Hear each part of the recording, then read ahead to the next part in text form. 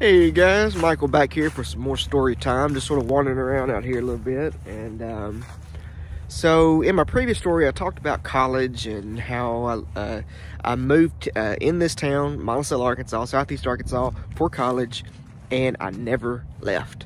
So, and I talked a little bit about my career and how the hand of God, I truly believe He guided me into where I'm at today with my career. Well, the next part is it's time to get married and have kids and all that kind of stuff. So I mentioned I was working at this job, and the company there, they hired a young lady and to manage some office business type stuff. And you know, I just graduated college and started my first full-time job, and I did not want to start some kind of office romance, so I stayed away. You know, did my best to just, and I was a bit shy myself anyway. And so I eventually I met who is my wife today. We started sort of talking, hanging out a little bit, and went on our first date. And one thing after the next, we were I guess in love, or whatever you want to say there. And we dated for 6 months, and I knew she was the one, and I proposed. And then we were married, and I think in about 5 months after that, and started our life. We lived in my little, I had a trailer just north of town here that I had set up when I graduated college, and we lived there for a little while, and enjoying the honeymoon years, you know. And we left that house. We sold that trailer, actually, and that place, it was a trailer on 10 acres. That I bought this 10 acres and put a trailer on it, and I had big plans for this place. I don't know that I've got any pictures left from that, but that I can find anyway, but I just had big plans for this place, and it was going to be my homestead, you know, and I was going to eventually build a house on it. And I was young and didn't have any money, or I had this blue tractor out here. I did have it, but I worked my tail off around that place and just never got anywhere with what I had and the resources and, you know, that type of thing. And I could have eventually gotten there, but having a young wife, and we was looking at a family, you know, starting a family, and the place just really wasn't where I wanted to raise a family. Well, we didn't want to raise a family for sure. And so we started looking for a house, and we bought a house together, our first house together here in town. So we moved uptown with a little small lot and a little white house on the corner, and we lived there, and we had our first baby. And I guess we had been married 1.5 years, 2 years, something like that, when we had our first baby, and a little girl, my daughter. And you know, I built a privacy fence around this house, around the corner lot there, and had that, and tried to build me a few little garden beds around there, because that's just what I do. And I just didn't have a ton of success with the garden, but I tried. It wasn't a real sunny lot, and but I tried to grow a few things, and we had chickens for a little bit there in the backyard. And then we bought some land, and we thought we were going to build a house. And so we bought some land. I think we had 15 acres. We was really proud of this place, and I was out there doing some work on the weekends. At that time, the blue tractor, I didn't have it back over here. It was back home again.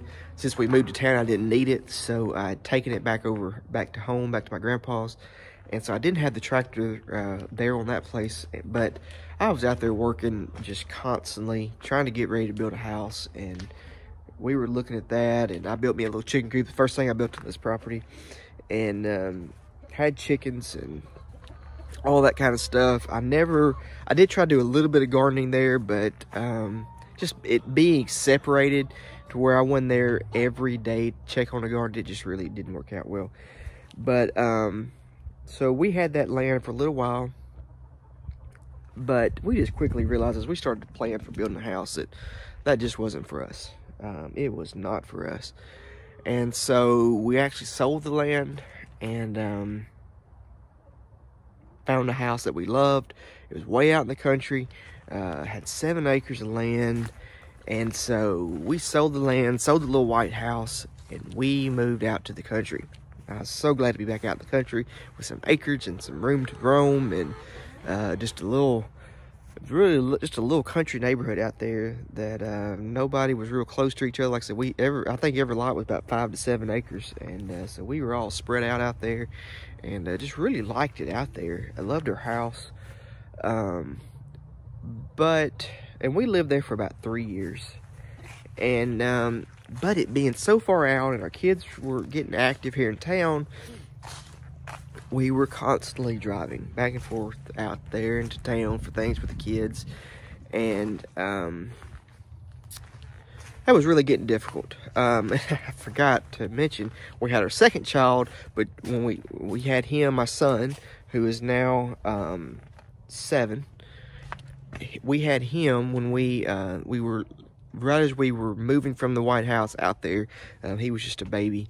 And so anyway, we lived out there and had a great time. But like I said, the kids were getting a little bit older. You know, Nicholas, my son, he was 3 at the time, and my daughter was, you know, she was starting school.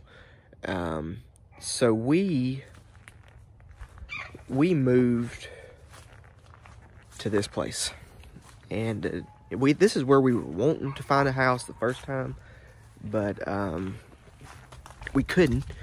And then we found this place, and we just love it. I love this place. I love living here, and I love my barn. The barn was the first thing I saw. You can't miss this big red thing.